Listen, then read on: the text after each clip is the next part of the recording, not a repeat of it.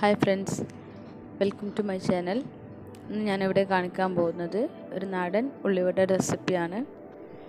അപ്പോൾ അതിനു വേണ്ട സാധനങ്ങൾ എന്തൊക്കെയാണെന്നും എങ്ങനെയാണ് ഉണ്ടാക്കുന്നതെന്നും നോക്കാം.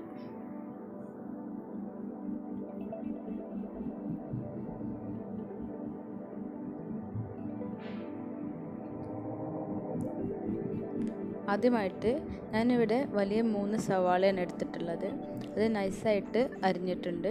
ചെറുതായിട്ട് ഇങ്ങനെ അരിഞ്ഞ് അത് ഒരു പാത്രത്തിലേക്ക് ചേർത്ത് കൊടുക്കുക.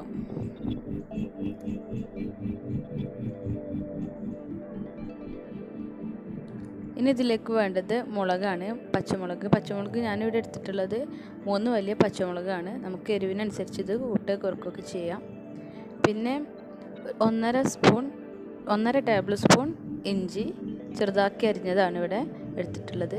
പിന്നെ ഒരു 5-6 തണ്ട് കറിവേപ്പില ചെറുതായിട്ട് അരിഞ്ഞത്. ഇത്രയും ചേർത്ത് കൊടുത്തിട്ട് ഇത് ചെറുതായിട്ടൊന്ന് മിക്സ് ചെയ്തെടുക്കാം.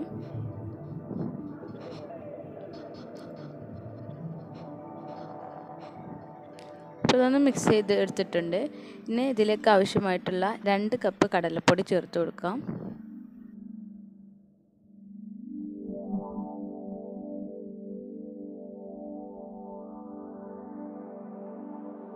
ഇനി ഇതിലേക്ക് കുറച്ച് ആവശ്യത്തിനുള്ള ഉപ്പിട്ട് കൊടുക്കാം.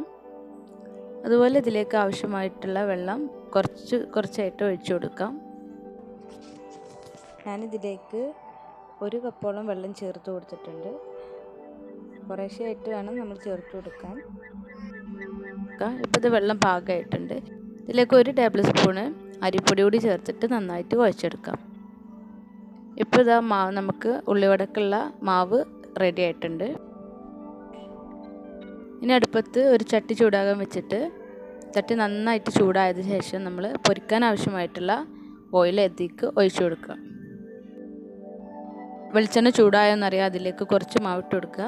മാവ് പെട്ടെന്ന് ഇതുപോലെ മേലേക്ക് പൊന്തി വരുന്നുണ്ടെങ്കിൽ നമുക്ക് മനസ്സിലാക്കാം നമുക്ക് ഉള്ളിവട പൊരിക്കാനായിട്ടുണ്ടെന്ന്. ഇതിലേക്ക് കുറേശ്ശെയായിട്ട് നമ്മൾ ഉണ്ടാക്കി വെച്ചിട്ടുള്ളത് എടുത്ത് സ്പൂൺ കൊണ്ട് ഒഴിച്ചു കൊടുക്കാം. സ്പൂൺ കൊണ്ടോ കൈ കൊണ്ടോ ഇട്ട് കൊടുക്കാം. ഞാനിവിടെ സ്പൂൺ കൊണ്ടാണ് ചെയ്യുന്നത്.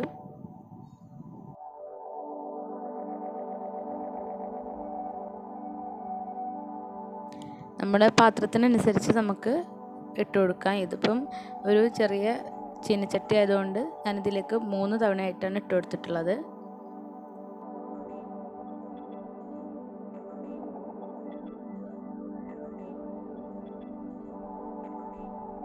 ഇത് ചെറിയ തീയിൽ വെച്ചിട്ട് വേവിച്ചെടുക്കണം. കാരണം ഇതിൻ്റെ ഉള്ളൊക്കെ നന്നായിട്ട് വേവാനും അതുപോലെ നല്ല കരിയാതിരിക്കാനും. മറ്റേത് ഫുൾ ഫ്ലെയിമിലിട്ടാൽ ഇത് പെട്ടെന്ന് കരിയും ചെയ്യും, ഉള്ളു വേവാതിരിക്കുകയും ചെയ്യും.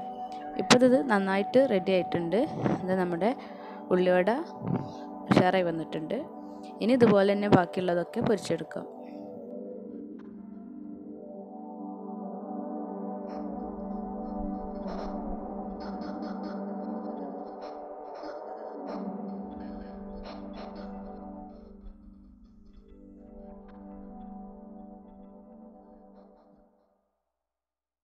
എല്ലാവരും ഇത് വീട്ടിൽ ട്രൈ ചെയ്ത് നോക്കുക. അതുപോലെ നിങ്ങളുടെ അഭിപ്രായങ്ങൾ കമൻസിലൂടെ അറിയിക്കുക. എല്ലാവരും ഇഷ്ടമായ ലൈക്ക് ചെയ്യാൻ ഷെയർ ചെയ്യണം. Thank you for watching.